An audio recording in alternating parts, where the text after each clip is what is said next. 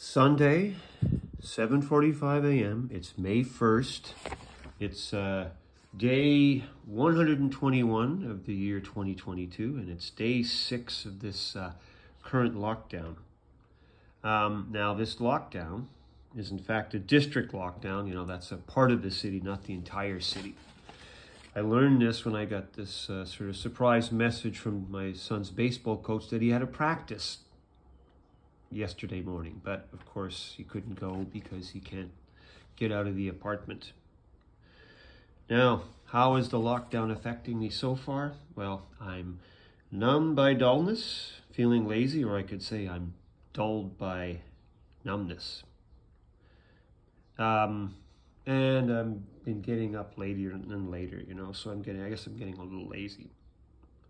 Now, how am I passing the time? I'm watching Seinfeld, watching some Westerns. Yesterday I watched this 1957 Western with starring Burt Lancaster and Kirk Douglas. It was the gunfight at the OK Corral.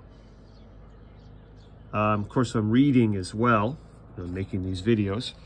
Now, what am I reading? Reading, well, Catholic stuff, and also